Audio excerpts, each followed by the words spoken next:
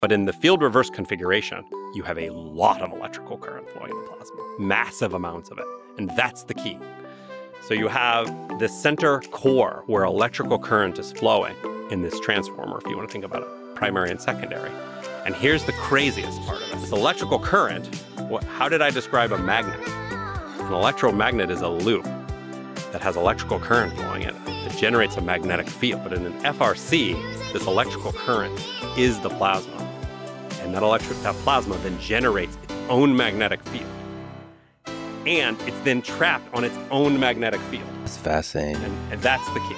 And so in your tokamak, in your donut, and in your funky donut, your stellarator, you make the magnets and you trap your plasma in it. In an FRC, you make the plasma, which makes the magnets, and it traps itself.